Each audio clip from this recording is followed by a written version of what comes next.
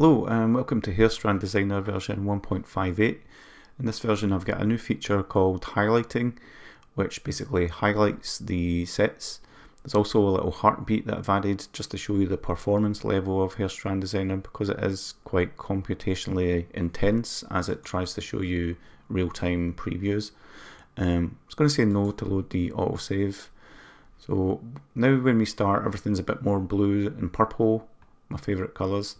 And you can see as you hover over each set, it gives you a little tag to show you which set you're hovering over. And also the same, if you hover over these numbers, you'll see they'll flash.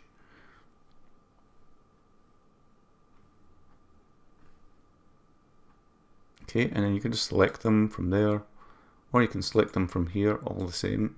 If you want to move it around, just hold for a second and that will become grabbed. So just a little second, and if you select one and you hold over here, you can also, as long as you don't touch another one, you can also move it like that.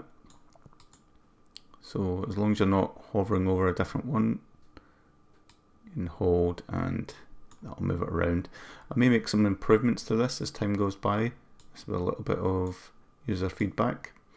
But it's much easier to move things around now, or select the sets. You just click once, it goes orange. Orange means it's selected, and you can go ahead and play around with the settings this way. You don't have to go down here now, but it does help if you've got a bit of a cluster like this and you're not sure which set is what. You can hover over one of these. You can see set 2 is there.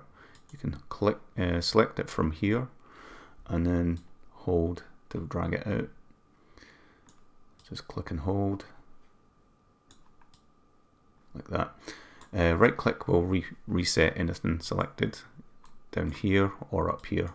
Right clicking.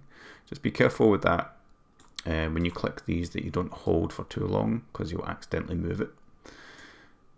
That's another thing that I could work on. I just have to work out the difference between the position and the mouse really, and then just have that as the grab point.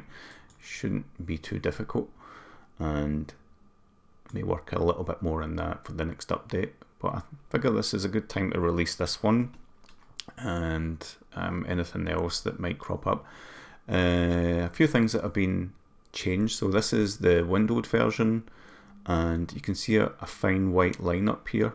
This is going to allow you to move the screen around. Now I'm using a 4K monitor, so it's ideal for me to kind of rescale this.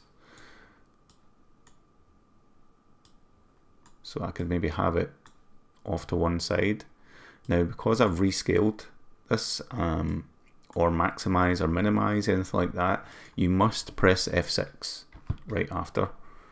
That will refresh the texture memory that it uses, because when you resize the window, it seems to be a Windows thing, but when you resize the window, it messes up the graphics indexing somewhere, and it's not something that's easy to fix.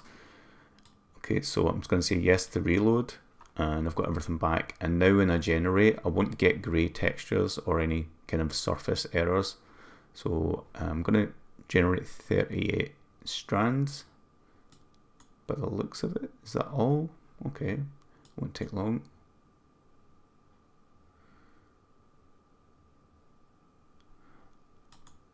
And there we go.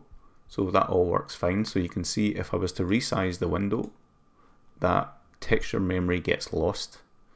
And no matter what I do, if I try regenerate, it's lost the indexing.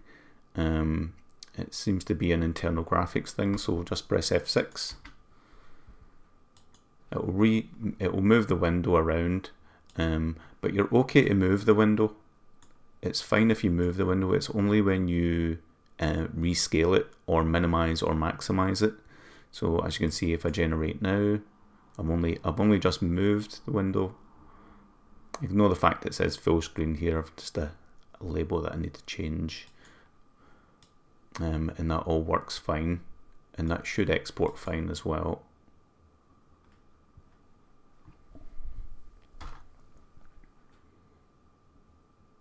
Okay, so the heartbeat's back. So keep an eye on that heartbeat. It lets you know if something's busy, and you know, it gives you a good idea just to leave it. Don't touch it, because if you start clicking it and moving it around, there's a good chance, in this case it was fine, but there's a good chance it could lose that texture memory. That's it for this video. I hope you enjoy using Strand Designer, and I look forward to your feedback and improving it even more. See you later. Bye.